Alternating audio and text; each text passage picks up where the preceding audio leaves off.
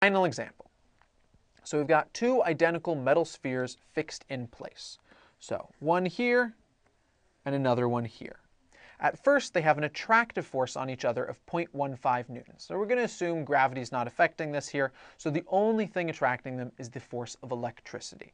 So if they've got an attractive force, what's that mean about those charges? They've got to be opposite. We know Q1 and Q2 have to be opposite. One might be positive, one might be negative, or it might be negative and then positive, but we do know that they're not the same type.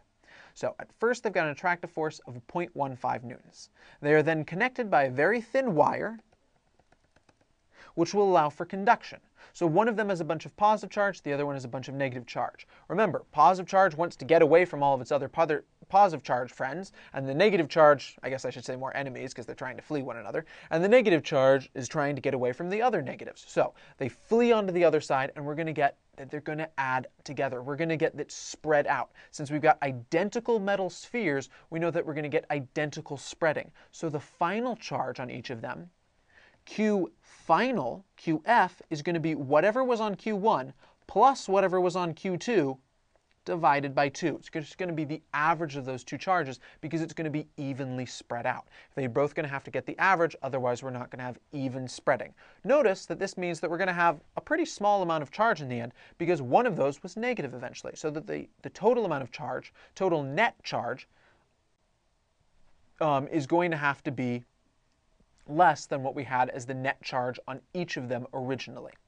Okay, so the wire is removed, and we'll assume it's a very thin wire, so we don't have to worry about any real charge being taken away on that wire once it goes away, because there would be a few elementary charges strung along that, right?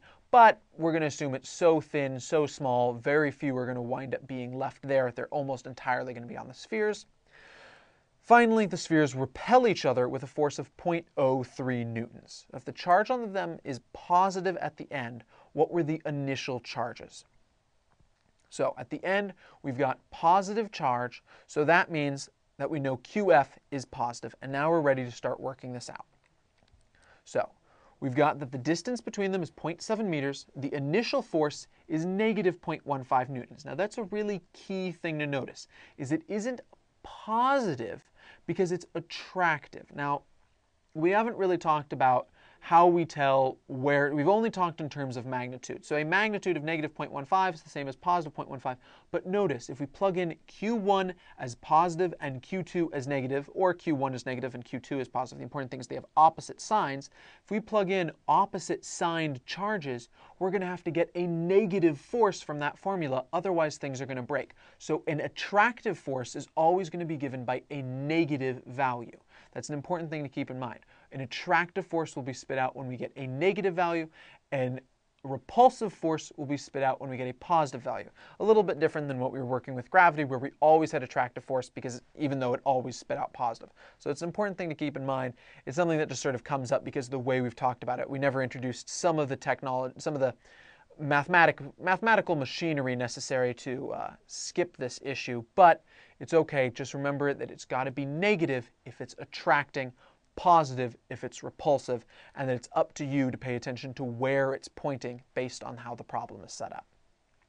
All right, so if we've got this, then we know that we can figure out QF now, because force final is 0.03, a positive force because it's repulsive, Q final times Q final, right? Because it's Q final on both of them, divided by that distance squared. We solve for Q final, we'll get R squared 0.03 divided by K equals Q final squared.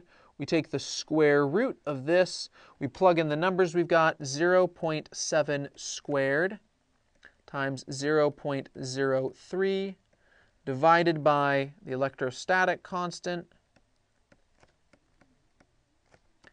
Solve that out, and notice that since we took the square root of both sides, we could actually have plus minus, but we know for sure already this has to be a positive number because we were told that at the end the charges were positive on each sphere, right? So we know that Q final has to wind up being positive.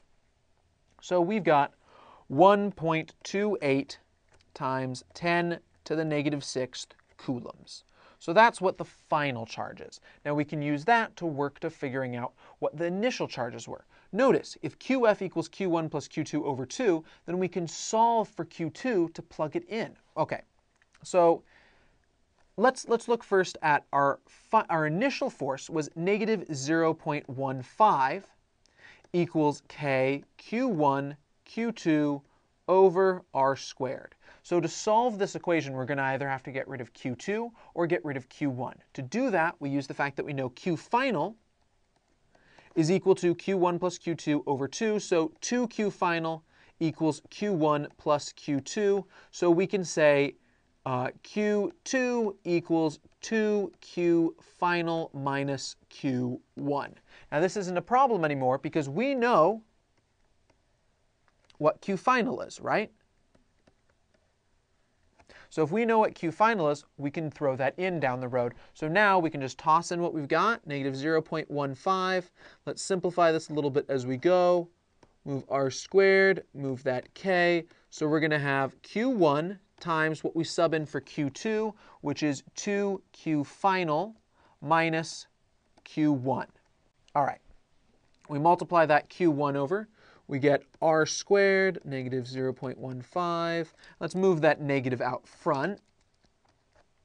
Negative over K equals 2QF Q1 minus Q1 squared.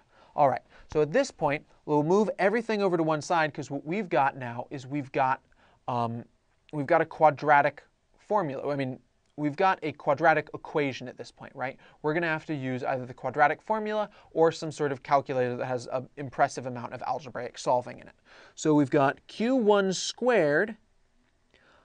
We keep moving things over because we want to have this equal to 0, minus 2QF Q1 minus R squared 0.15 over K. Let's substitute in all the values we know, and it equals 0. We've got an equation here. So we substitute in all the values we know. Q1 squared minus 2Q final was 1.28 times 10 to the negative 6th. Q1 minus R squared, 0.7 squared, 0.15 over the electrostatic constant, 8.99 times 10 to the 9th equals 0. Now, this is pretty ugly. I'll be honest, it's not a very easy thing to solve, not very fast, not very quick.